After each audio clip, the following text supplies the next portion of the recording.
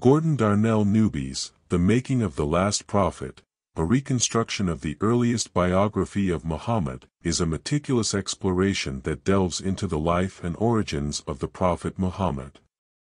By dissecting the earliest biographical accounts available, Newby reconstructs a vivid portrayal of Muhammad's life, offering readers a deeper understanding of the historical context that shaped his legacy.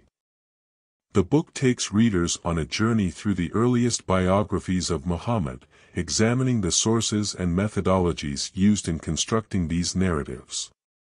Newby demonstrates a keen scholarly approach, sifting through layers of historical documentation, piecing together fragments of information, and critically analyzing their authenticity.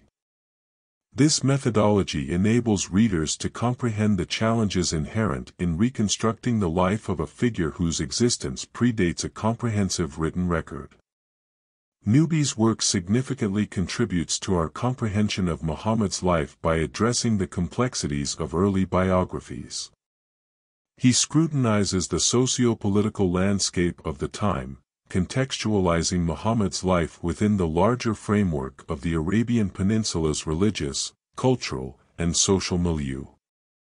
By doing so, he paints a comprehensive backdrop against which Muhammad's life unfolded, allowing readers to comprehend the circumstances that influenced his teachings and actions.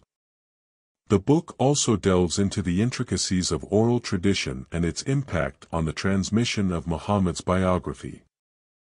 Newby skillfully navigates through the challenges posed by oral accounts, highlighting the evolution of narratives over time and shedding light on how they were eventually documented. His analysis showcases the evolution of the biographical genre itself, from orally transmitted accounts to the compiled written texts that emerged later. Moreover, Newby's exploration extends beyond mere historical documentation. He critically examines the motives and agendas that might have influenced the portrayal of Muhammad in these early biographies. This critical lens invites readers to question the intentions behind the narratives and to consider the biases or intentions of the biographers, thereby encouraging a more nuanced understanding of the complexities inherent in the historical documentation of Muhammad's life. Throughout the book, Newby maintains a scholarly tone, presenting his findings with a balance of academic rigor and accessibility. He navigates through complex historical material with clarity, making the book suitable for both academic scholars and general readers interested in gaining a deeper understanding of Muhammad's life and the early Islamic period. Newby's work serves as an invaluable resource for scholars seeking a comprehensive understanding of the genesis of Muhammad's biographies. It encourages a critical examination of the sources available and invites readers to engage with the complexities of reconstructing the life of a historical figure surrounded by layers of myth, legend, and historical conjecture.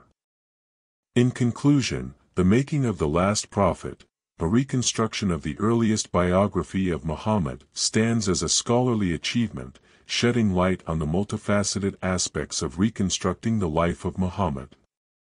Newby's meticulous analysis of early biographical sources, coupled with his contextualization within the socio-historical landscape, offers readers a nuanced and comprehensive portrayal of the Prophet's life and the challenges inherent in studying and interpreting historical narratives.